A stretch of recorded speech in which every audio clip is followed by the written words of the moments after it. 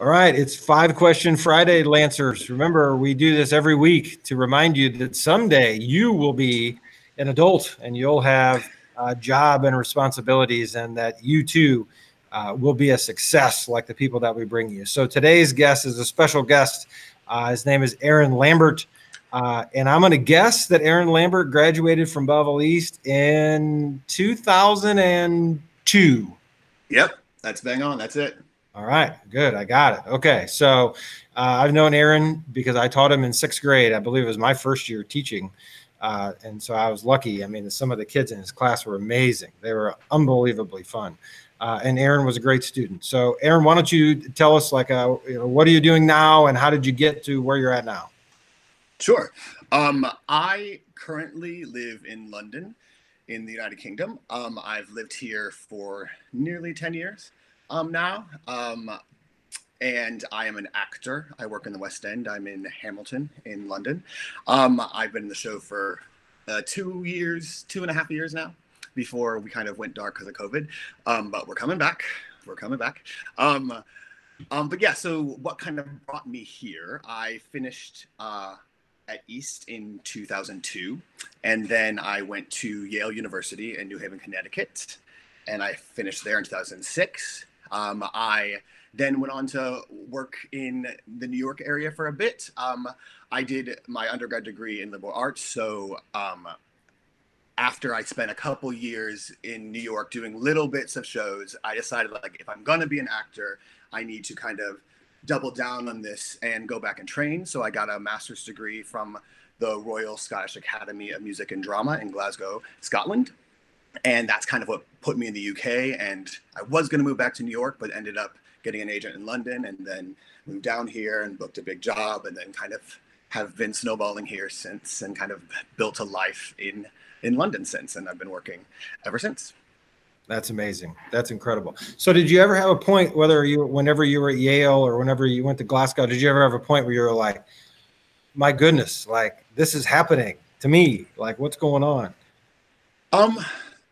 Yes and no. Like, I don't feel like there was ever like a moment when like the penny drops, but like I did feel that, I was doing something kind of extraordinary, something that was kind of off the beaten path, and there was an excitement in that, and kind of taking a risk and doing something that kind of wasn't as clear cut of a path to success as people might hope to find. So there's an excitement in that. But I guess if there was like a moment where I was like, wow, all these kind of risks have paid off and all this kind of hard work has paid off, it's kind of, I think it was when I booked my first like big West End job. I did Sister Act at the Palladium, and that was kind of like, okay, I made these choices and I did these things that kind of have enriched me in a lot of different ways.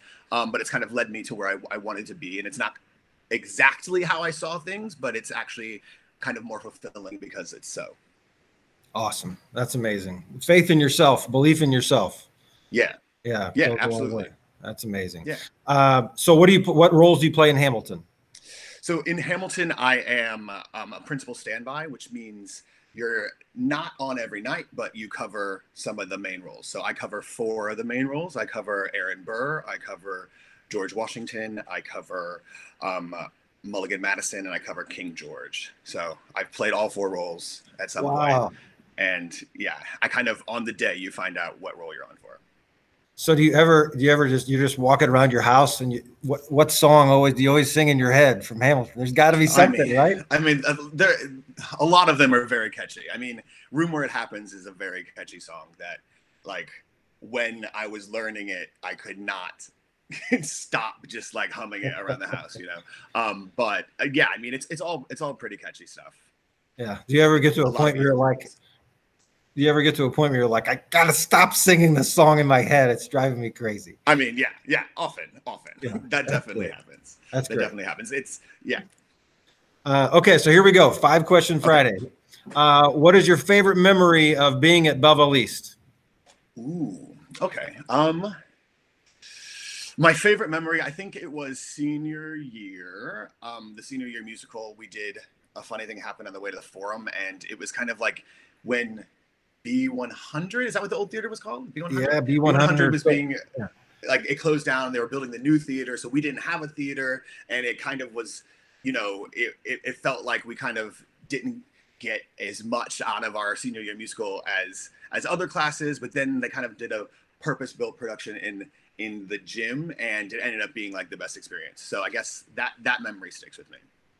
That's amazing. So the students now, B100 is the counseling office, and then it became like there was a couple computer labs, but that's all just been converted. Like over the summer, they changed a bunch of that stuff. So they changed it again. Okay. Yeah. Wow. So, nice. Yeah. Okay. So what has been your main component to success? What has been the one thing all the way through that's been your main component to being successful? I think being true to kind of me and what I think and what I believe and kind of what I want. I find that oftentimes it's so easy to kind of try to project a version of yourself that you want people to see, and kind of what you expect that they expect from you. And sometimes that leads to, inauthenticity, and then you don't really connect. So I feel like just being authentic with my own wants, desires, and goals has been the kind of thing that if I focused on that, I kind of could get through any situation. That's awesome. Okay. Next question: TikTok, Snapchat, or Facebook, or Instagram? Oh gosh. Yeah. So I'm old. I'm not on TikTok. I'm not on Snapchat. I'm on Instagram, but I don't use it often. So I guess it's got to be Facebook, because that's the one that people in my generation tend to use a bit more. But I kind of use Facebook to keep in touch with people back home, and then the other platforms to kind of promote myself professionally. Yeah. Okay. So people back home, like your teachers from back in the day. Right? Exactly, because that is how this happened. That's right. Exactly. Yeah. Okay. So outside of your family, who would you say was your most important mentor, role model, most influential person in your life outside of your fantastic parents and your brother? Who would that be?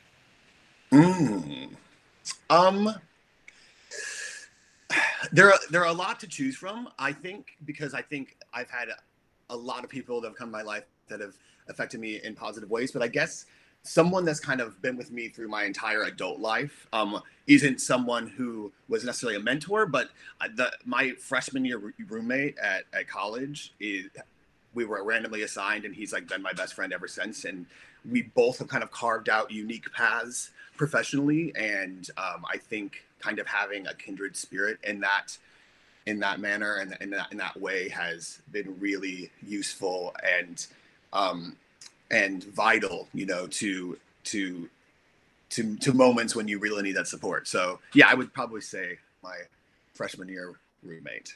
Wow. So the juniors that are watching this, that's going to be you guys in 2 years, or that same thing might happen to you. Where is he from? What? He's from Sacramento, California. Yeah, I literally randomly assigned, yeah. and we're just like, we're so different, but also so alike. And he's very supportive of what I do, and vice versa. And yeah, he's a good egg. All right. So who is your celebrity crush? This is your final question. Like, what celebrity do you have that you're like, this person's amazing, totally admire this person, or it's a crush? Like, who would that be? Okay. Well, I mean, because of what I do, like, I think people I admire a lot are within my field. So I guess if I had to like name someone professionally that I admire quite a bit and I kind of look up to, and is Audra McDonald. She's a Broadway actress. She does a lot of TV as well now. But she's also Black, and she's kind of paved the way for kind of what a Black performer doesn't have to be. She's kind of not your stereotypical Black performer. She's a soprano. She trained in opera. She went to Juilliard. But she's not the stereotype of what, audiences or gatekeepers in the performing arts kind of expect a quote unquote Black person to be. So she's aspirational. She's also won like 6 Tonys. So she's also very, very, very talented. That's amazing. That's awesome. Okay, so as we finish, a couple Yes. things. So, like, what advice would you give to Lancers right now that are watching this? What would you tell them? I would say, I guess along the similar lines of what we spoke about before, I would say, you know, broaden your kind of outlook as to what you can achieve and what your life can be. It's a a big country, it's a big world, and nothing's out of reach, especially in this kind of global world we live in now. Like you can connect to just about anyone, and you can go just about anywhere when COVID's done. So so like I would just say, like, broaden your horizons, and don't be afraid to think a little bit out of the box, and if something seems like it's too far of a reach away or too big, I challenge you to change your outlook, because I don't think anything is too big. Fantastic. All right. So I finish my class every Friday in person with a saying where I say, stand up for what you believe in. And the class says, even if you're standing alone. So that's how we'll finish here. Right. Okay. So I say, stand up for what you believe in, even if you're standing alone. There you go. Thank you, Aaron Lambert. You're welcome.